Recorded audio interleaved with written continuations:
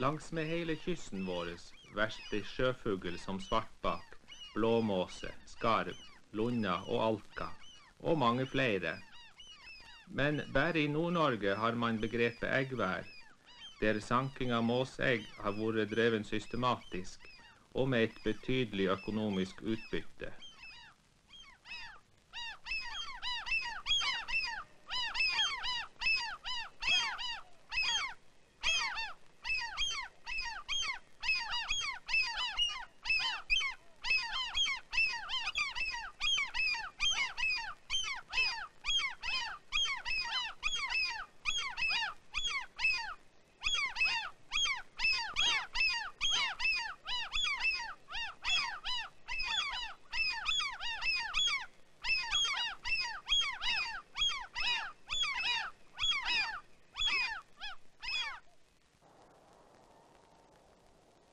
Risøy ute i havet nordvest for Tromsø et slikt eggvær. Alt i 1723 nevnes sanking av egg og dun her som en økonomisk verdi for gården. Og her sankes det enda egg hver vår, men nå i mye mindre målestokk.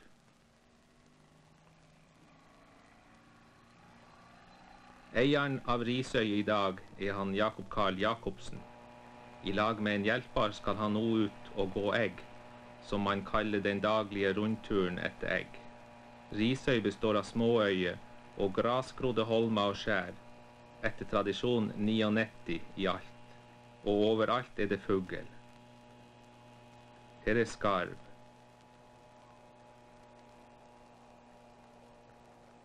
Her ørn.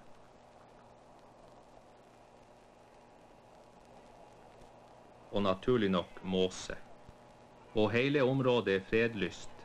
Det vil si at i rugetida det bare eieren som har lov å gå i land her, og bare han har rett til å sanke egg.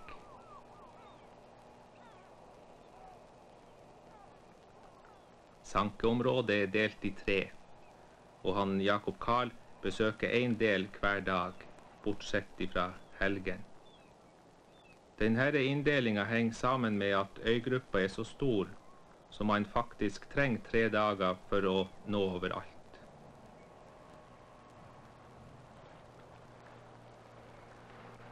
Eieren kommer da den 4. dagen tilbake til det første området, og etter erfaringen det også det lengste som bør gå imellom hver sanking, hvis man skal være sikker på å få ferske egg.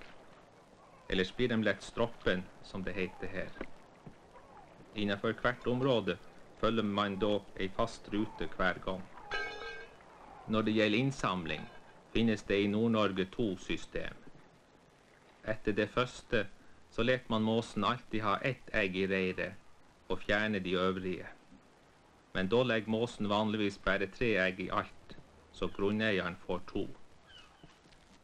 Etter det andre systemet så tar man alle eggene fra sesongen begynner og til en viss tid ut på våren, og etter det let man måsen få verspe i fred. På den måten kan man få måsen til å verspe flere omganger, 2 eller 3, altså totalt 6 til 9 egg. I gjennomsnitt kan da eieren regne med minst 4 egg for hvert måsepar. Det det her systemet man sanker etter på Risøy. Måsen versper både i kolonier og spredd parvis. Reirene legges rett på bakken og bygges av mosse og gras, men kan være vanskelig å få øye på.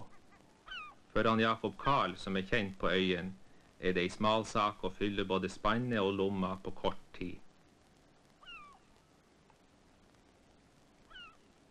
Her han Jakob Karl ferdig med en holme, og går i båten og legger eggene over i eggkassen.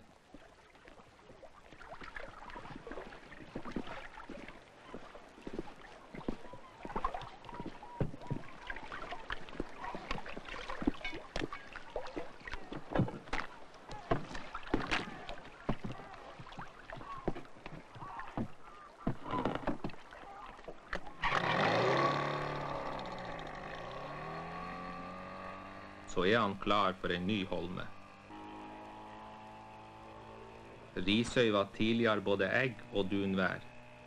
Den gangen kunne det sankes 10 000 til 15 000 måsegg i sesongen, og det daglige utbyttet kunne nå opp i 1300 egg.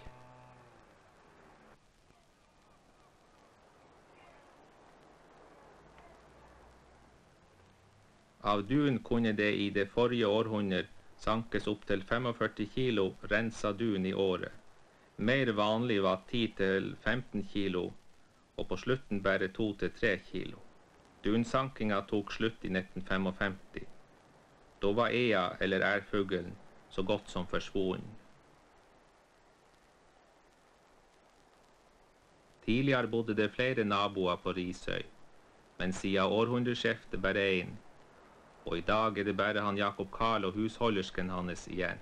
Tidligere ble det, foruten gårdsbruk, også dreven litt handel, og om sommeren var Risøy sentrum for et rikt seinotfiske. Da lå det opp til 18 notlag stasjonert her. Eieren drev også stort fiske og ishavsfangst, og hadde sitt eget tranbrenneri. Det sjelden han Jakob Karl har så fint vær under egggåinga som i dag. Om våren det ofte ruskevær her ute med havet, og da det et strabasiøst liv å holde ruta, særlig når man får havsjø, som gjør landstigninga på en del av holmene vanskelig og farefull. Sankinga over for i dag, og eggene legges over i kassen, før kursen setter seg hjemover.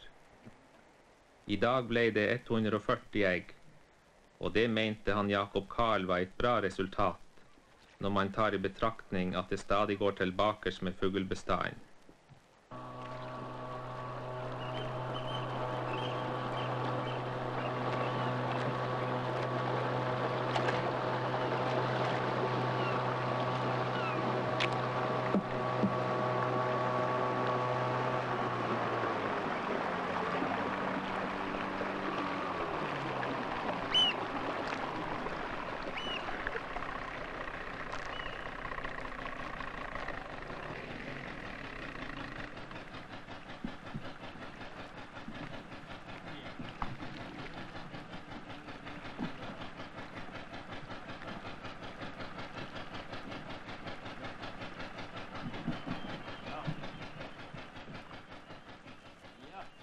Så blir eggkassen boren i land, og nå skal eggene prøves.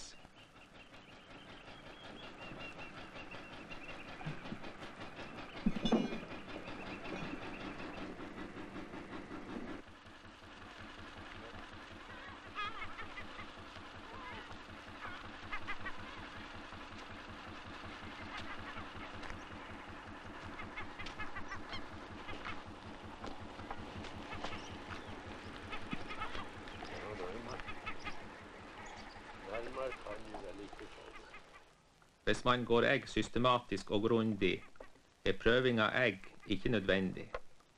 Men kommer det helligdager eller andre årsaker som gjør at det går mer enn 3 dager imellom hver gang man besøker samme område, så må eggene prøves.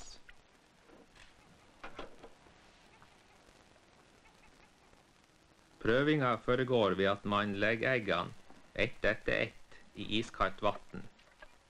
Stropne egg løfter seg da litt i vannet med den ene enden, mens ferske egg blir liggende flatt nede på sida. Men ferske egg kan også i visse fall ha et luftrom inni, såkalt bor, og oppføre seg da som om det var stroppent. Gir man da egg et lite puff, legger det seg straks til ro hvis det bare har bor. Er egget derimot kommet for langt, blir det liggende og rulle litt. Da egget stroppent og egner seg ikke til folkemat. Når det i dag minker med både fuglebestanden og eggmengder, kan både forurensning og dårlig mattilgang i sjøen være viktige årsaker. Men fraflyttinga fra ytterkysten gjør også sett til at eggsankinga i dag blitt en døende tradisjon.